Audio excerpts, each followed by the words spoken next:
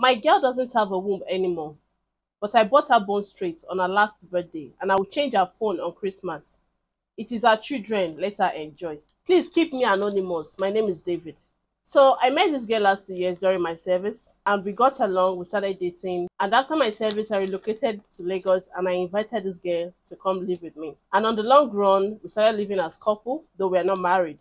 We have couple of funds, which mostly leads to pregnancy, and we ended up aborting all the pregnancies. And on the last abortion, the doctor said no, that this is becoming dangerous to her health because in the process, my girl lost her womb. But it's not done on me that I can't marry this girl anymore, even though we promised each other marriage. I am the only son of my parents, and of course, my parents want grandchildren.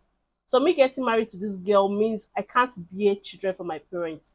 I'm actually thinking of breaking up with this girl and continue with my life with someone who has a womb. Please, guys, what can I do in this situation? Wetin happen? You want to do competition with God?